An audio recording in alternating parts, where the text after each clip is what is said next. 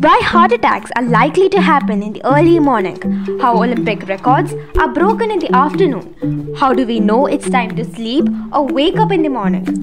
More powerful than any alarm clock is our own circadian rhythms. 24-hour cycles of biological processes that exist in every living being. They keep your body functioning on schedule, day and night, wherever you are. Circadian rhythms are physical, mental, and behavioral changes that follow a daily cycle. They respond primarily to light and darkness in an organism's environment. Sleeping at night and being awake during the day is an example of a light-related circadian rhythm.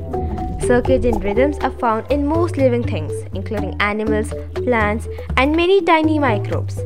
The study of circadian rhythms is called chronobiology. Our body clocks regulate all functions like alertness, strength, cell repair, and dictate the best time for any activity.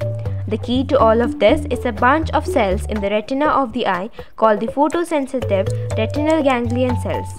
The eye's rod and cone cells are responsible for vision. These retinal ganglion cells detect the brightness of our surroundings and send that information through the optic nerve to the suprachiasmatic nucleus or SCN or the brain's master clock. Taking light as its cue, the master clock determines at a continuous cycle of physiological changes within our cells, including the production of hormones that prepare our body for waking and sleeping hours.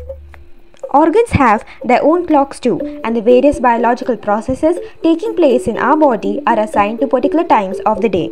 At 2 a.m., you are in your deepest sleep. At 4:30 a.m., you have the lowest body temperature. At 6:45 a.m., you have the sharpest blood pressure rise. At 7:30 a.m., the melatonin secretion stops. At 8:30 a.m., you have the bowel movements. At 9 a.m., you have the highest alertness. At 2:30 p.m., you have the best coordination, and at 3:30 p.m., you have the fastest reaction time. The greatest muscular strength is at 5 p.m. and the highest blood pressure at 6:30 p.m. At 7 p.m., you have the highest body temperature, and at 9 p.m., the melatonin secretion starts. At 10:30 p.m., the bowel movements are suppressed. This creates a 24-hour clock in our body. Circadian rhythm is regulated by genes called PER and CRY, and action starts with the proteins BMAL1 and clock. They activate the PER and CRY genes. The mRNA moves to the ribosomes where the PER and CRY proteins are made. The kinase protein degrades PER and CRY, but they gain immunity by pairing up. They enter the nucleus and inhibit the BMAL1 and clock, and this stops the mRNA production. The last of the PER and CRY decay frees up the BMAL1 and clock to activate the PER and CRY genes again.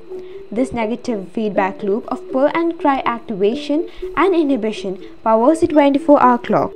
The conclusion, that is the law of 3T, that is, know your chronotype, that is lark, owl, and so on, identify the kind of task, analytical, creative, and so forth, and match it with time. And there you go, peak performance guaranteed.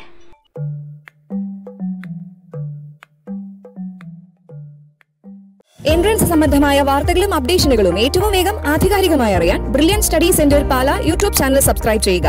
Bell icon അമർത്തുക. ഈ video മറ്റു സുഹൃത്തുക്കളിലേക്ക് maximum share ചെയ്യുക.